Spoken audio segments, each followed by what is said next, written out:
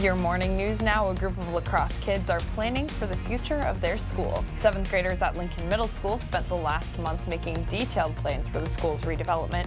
Some kids wanted to tear down the building, while others made a plan to remodel it into a shelter. This is the 12th year of that project, and teachers say this is a great exercise for learning teamwork, while also practicing their math, art, and social studies skills.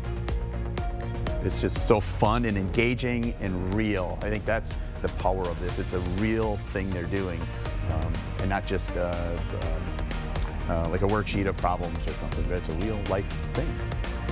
Real La Crosse City planners have been helping students along the way. And 2 Bangor schools are taking time away from classwork to help the community. On Wednesday, students at Bangor's middle and high schools participated in a day of service.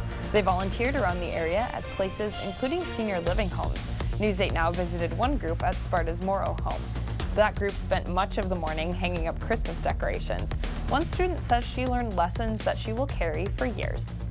I learned how to work with other people as a group and how to appreciate all the work that other people do for us without even thinking about it. This day was also an opportunity for middle and high schoolers who don't see each other that often to make memories together. Temperatures this morning are mainly in the 50s, and those upper 50s will last through at least the late morning hours, and then warming up into the low 60s by 11, followed by the low 70s come later this afternoon, but skies will be turning pretty cloudy.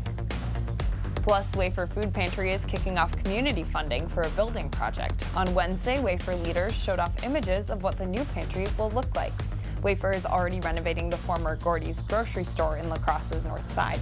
Pantry leaders want to make picking up food a more grocery-like experience. They believe that having a location in the middle of a neighborhood will be vital.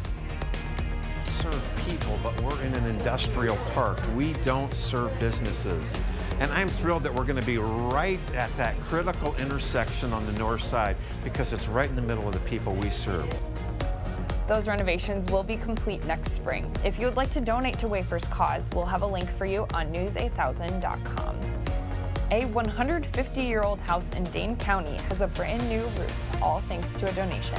But crews didn't do it for the building. They did it to honor the man who lives inside.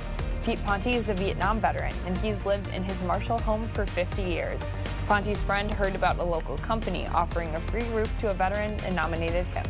Ponte found out a few weeks ago, and crews showed up Wednesday morning to get started. I wish we'd have a little more patriotism in our country with people like these Heinz contractors. And Jordan Exteriors put all new windows in our VFW, didn't charge us anything for them. We need more people like that to appreciate us more.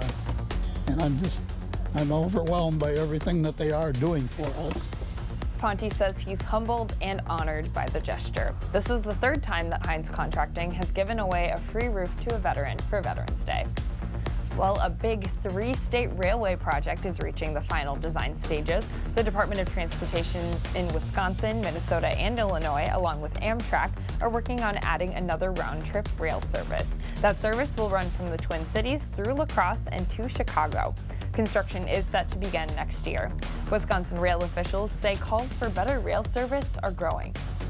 I think the passenger rail industry, we do see a lot of demand, especially with the younger generations. They're really looking for this type of transportation, and it provides alternate choice.